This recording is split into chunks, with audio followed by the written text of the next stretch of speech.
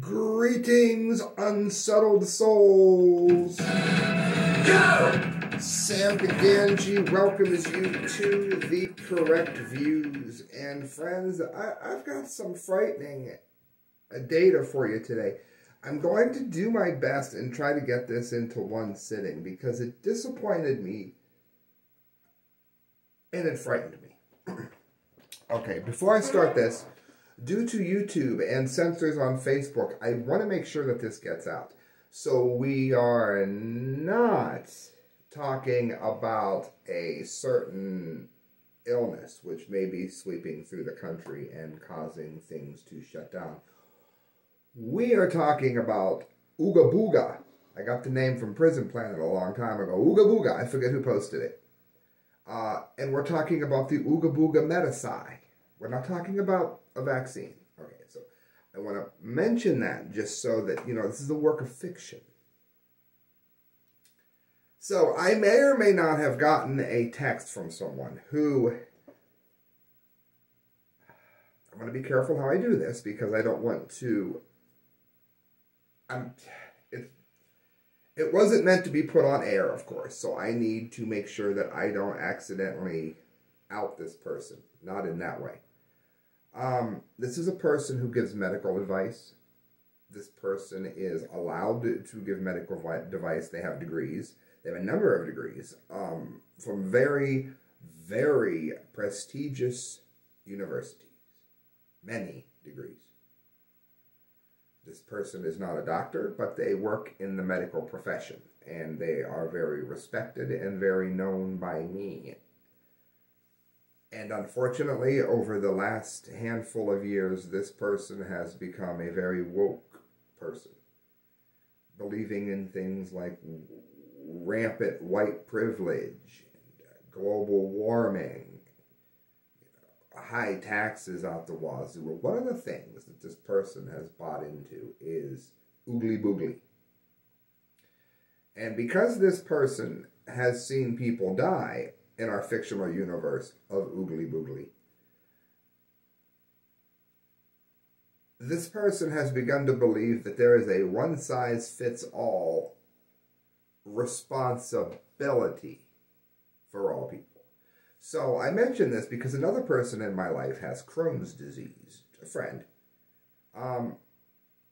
They were asking about whether or not they should get the Oogly Boogly Metasci or not. And in our fictional universe, I contacted a number of people, including this friend.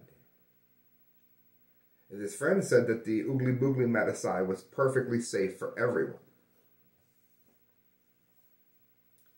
So the Crohn's friend gets this procedure done, and immediately there are heart issues. Thankfully not lasting for life, but heart issues. Then they began to experience screaming headaches followed by auras, which is common with certain kinds of migraines. The same thing happened to the person to whom my friend is romantically involved with when he got the Oogly Boogly Metasci. From there, the Crohn's patient developed psoriasis. Now, a lot of us get this, but it's a sign of, it can be caused by stress, but ultimately what it is, regardless of the cause, is your body producing too much skin, which is caused by your immune system going into a hyper-response mode. This person ended up being put on steroids, which also can turn your body into, well, we all know what steroids do. They've now realized that the heart issue, the psoriasis, massive dietary issues, suddenly, Shazam, Sparky, guess what they realized? That the immune response didn't shut off that was triggered by the Oogly Boogly Metasci. Now, a Crohn's flare-up can, well, this person may or may not even have, well, they have Crohn's now, but originally the Cleveland Clinic and all of their genius treated this person incorrectly. They had a pancreatic disorder and would not have had to have suffered most of what they went through in their life if this had been known.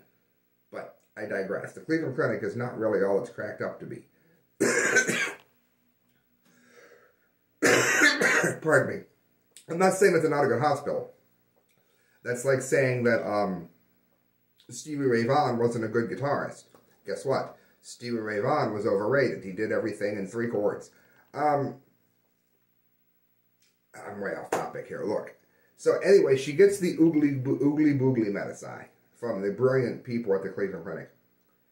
And her doctor said that it's possible that the messenger, that's what mRNA stands for in the oogly boogly medicine in our fictional universe, if that messenger doesn't die, then it can trigger an immune response. But even if it, I mean, it can keep triggering an immune response, I can say. But even if it does, there is a chance that it can trigger a flare-up in those who have immune disorders, of which Crohn's disease is or is affected by, they don't know. But they do know that Crohn's disease and hyperimmune activity is tied together. So I'm going to tie this up quickly. This is what's terrifying. Terrifying. Share this with people. It's why I'm talking about oogly boogly, because it can't get banned. We're not talking about a real virus. We're talking about the oogly boogly virus. I mentioned this, and I said to the person in the medical field who I just told you about, person A. We'll call Crohn's disease person B. Person A, I said, you recommended this. And if person B loses any more of their intestines, they will never be allowed to eat food again. They'll be stuck on a tree 5 hours a day. Play that again. Listen to it. This person will get their guts cut out. And if they lose any more of their intestines, they may never be allowed to eat solid food again.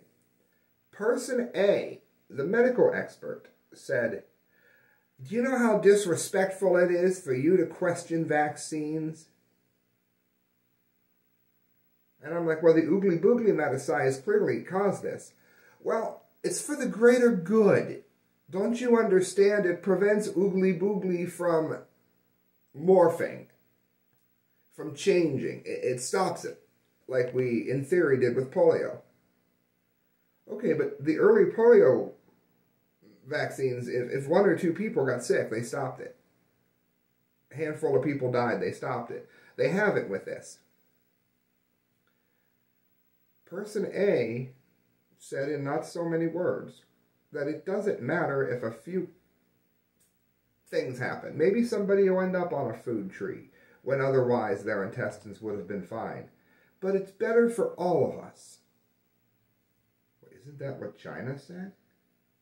When they were cutting babies out of wombs, that because China couldn't afford to feed all the people that were there, that it was better for the whole to cut the children out of the few?